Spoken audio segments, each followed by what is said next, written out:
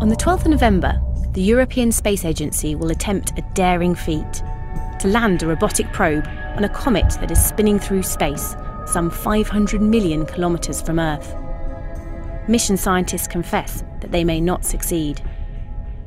When the Rosetta spacecraft set out 10 years ago, scientists expected to encounter a simple potato-shaped clump of ice and dust. The rubber duck-shaped comet, named Churyumov-Gerasimenko, or 67P, has turned out to be both stranger and more interesting than anyone had imagined.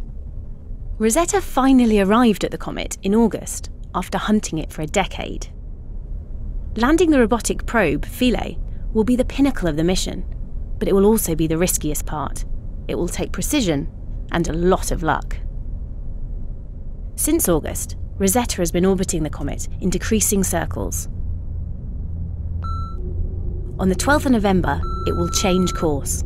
Then, when it's about 20 kilometres above the comet's surface, it will release the lander. The force and trajectory of separation must be precisely choreographed, as Philae's descent will be completely unpowered. After unfurling its landing legs, the probe will settle in for a 7-hour descent. But Philae won't be idle. On the way down, its camera and other instruments will record the comet's magnetic field and gravity, as well as sampling the dust, gas, and plasma around it. ESA scientists will be hoping for the softest landing possible.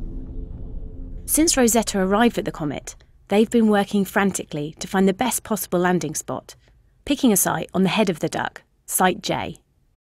But the golf course-sized zone is still littered with hazards, and the fate of the lander will be largely down to luck. A steep slope would topple the washing machine-sized probe. A boulder could capsize it entirely. At around 16:30, we should have impact. If Philae is lucky to find a safe spot, it will fire thrusters to pin it to the ground and release harpoons and ice screws to fix itself in place. If this is successful, a few hours after landing, we should see the first ever photos from the surface of a comet. Then Philae will get down to business, conducting experiments that could teach us about our own origins. Scientists believe much of the water on Earth, and maybe even the building blocks of life, could have been delivered by extraterrestrial objects like comets. Philae will drill 20 centimetres into the surface, analysing the molecules present and charting its new home. But its mission could be short. Battery power will last no more than 3 days, and operations beyond that will rely on solar panels, which may or may not end up covered in dust.